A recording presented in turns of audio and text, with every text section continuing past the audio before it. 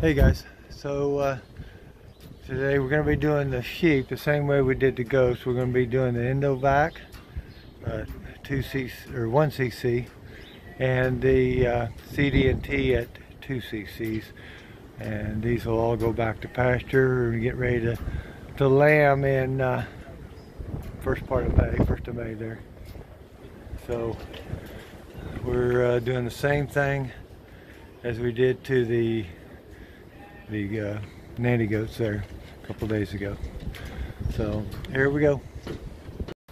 Travis is giving the CD&T. It's just basically the same way as you're doing it in the goats.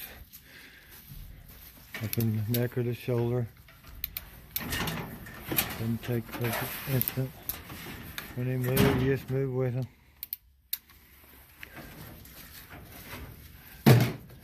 Check some of those eyes there. And it's going to check their eyes. Hold on so I can see. You see how red that eye is, guys? Ewes, sheep, you're just going to have a much redder eye than what you hardly ever see in a goat. Our goats are not going to have that bright of a red of an eye. Show another one. See that? And that's just, I think, the nature of them. Or maybe it's just that our goat's always going to have a little bit of a worm load. But they're just going to have it because we can't worm everybody. We're not going to worm them until they're a number 3 or less on the Comanche score, probably less, because you're gonna wear out your wormer and it's gonna develop resistance. And so our goats are just gonna have to perform with somewhat of a worm load, and they do. And yeah, some of them don't. But, that's just, you're gonna wear yourself out if you worm everybody. That's just a little light pink. So he's going to leave one in the alleyway there, which helps to get the next group in if they can see one in there.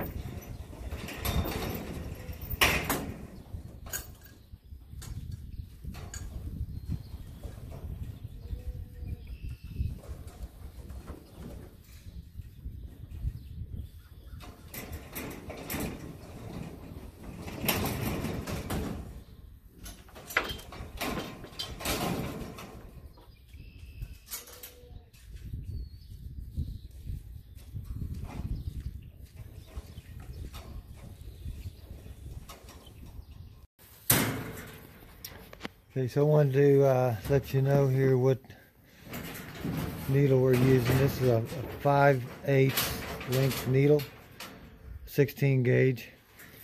Now when you push it through those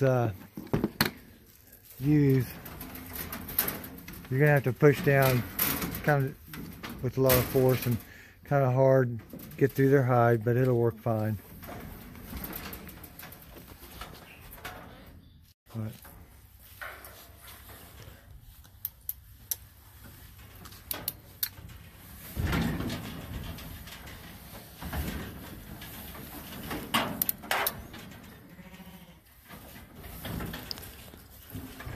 That's all there is to it.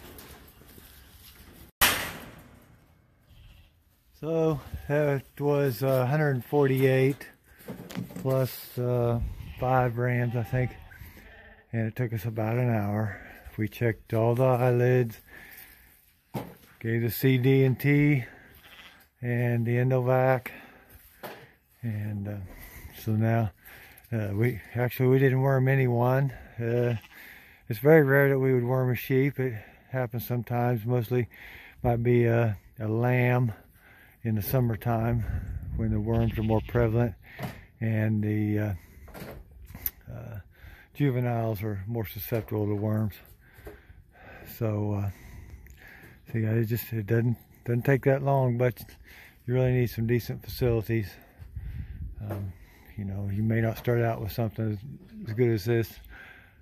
I didn't, but you want to have something that you can use and use easily and efficiently.